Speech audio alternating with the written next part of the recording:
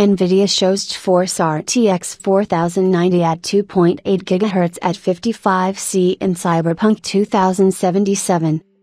As part of the GeForce RTX 40 announcement, NVIDIA privately showed off the cards to the press and media. Journalists watched RTX 4090 running in Cyberpunk 2077 at the highest settings with impressive performance.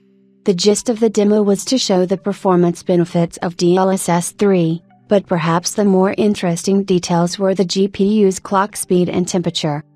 As part of the test, the overlay in the upper corner tracked the game's performance, as well as the clock speed, CPU and GPU usage and temperature. The processor in the PC ran at about 4.8 GHz and reached 86 degrees Celsius. However, the system's GeForce RTX 4090 GPU remained relatively cool. Throughout the entire test, the highest temperature observed by journalists was only 55 degrees Celsius. This was during the non-DLSS part of the test, where the GPU load was highest.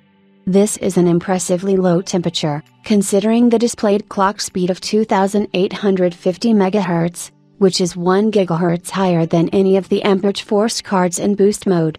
It's likely that NVIDIA increased the fan speed on the card's massive 3-slot cooler, or perhaps used a liquid-cooled model of the card.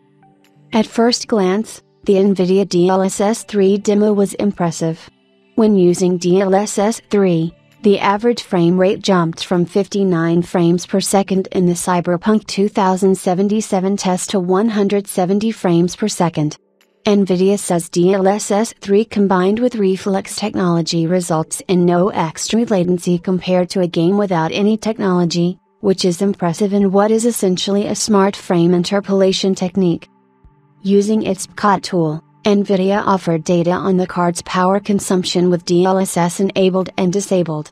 Without DLSS, the RTX 4090 consumed about 461 watts. Enabling DLSS probably caused the game to be CPU constrained, and so GPU usage dropped, while power consumption also dropped to 384 watts.